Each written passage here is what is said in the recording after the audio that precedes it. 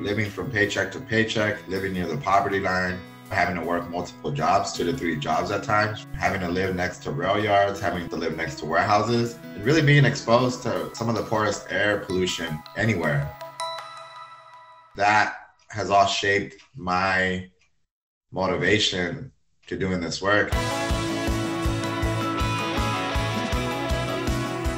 I am a community journalist with a passion for environmental justice. I want my community to breathe clean air and to have economic justice.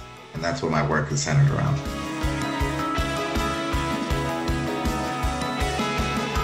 There's a lot of good, creative people in the Inland Empire that if given the chance, I think they would produce a lot of good news stories, a lot of media projects.